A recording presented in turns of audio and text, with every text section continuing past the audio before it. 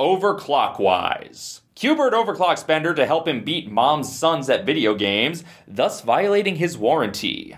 This causes trouble for the entire Planet Express crew. What did I teach you about tinkering with machinery? How? You taught me how. Meanwhile, Leela feels uncertainty about the future of her relationship with Fry. I mean, if we were together, where would we be 10 years from now? Still here? Definitely. Or somewhere else.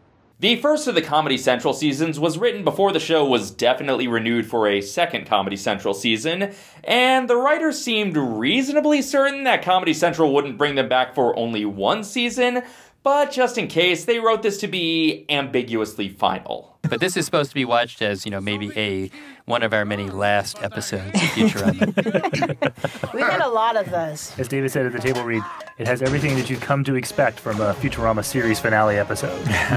As a result, this is a really fun episode, but it's not a great finale.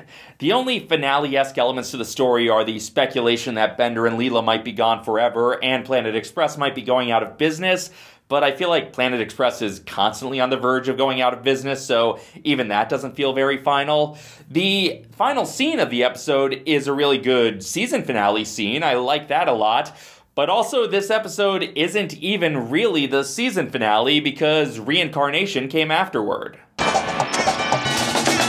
And Reincarnation is certainly a great title for a potential series finale of a show that keeps coming back.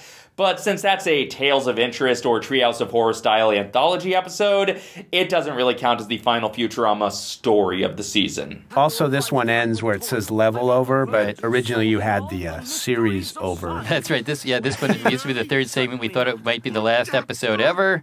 So yeah, the joke at the end was instead of game over, series over, which made us laugh in a sad way. In a sad way. Again, I'm not knocking either one of these episodes. I like them both a lot.